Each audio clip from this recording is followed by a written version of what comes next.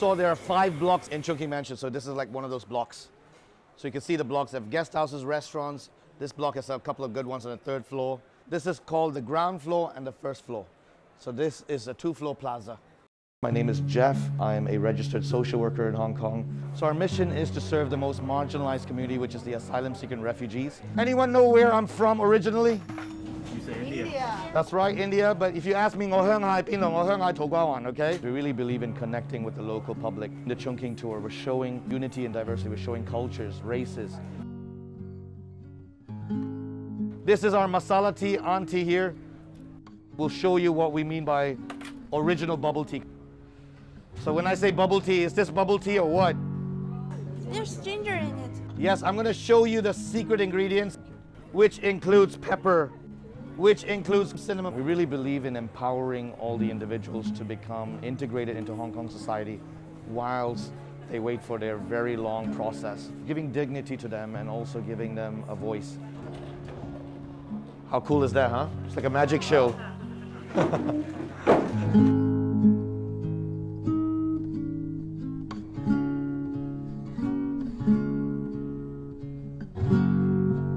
So keep doing like this.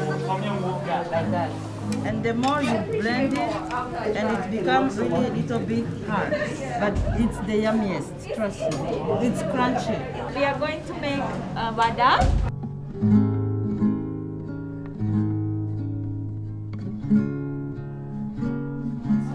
But it's a different shape.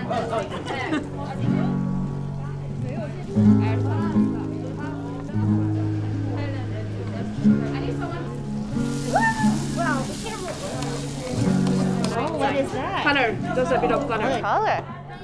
I like that. Hong Kong has 14,900, I'm sorry, we'll update that later on. Only 291 cases have been granted refugee status. We want to give the opportunities back to our clients. We want them to tell their stories because actually we view them as heroes, right? They're amazing people. They have a lot of stories to tell. We're glad to be able to collaborate and give them this platform so that they can tell their story. Why we left our country? Because we were persecuted. I've been in Hong Kong for 8 years. We face a lot of discrimination here.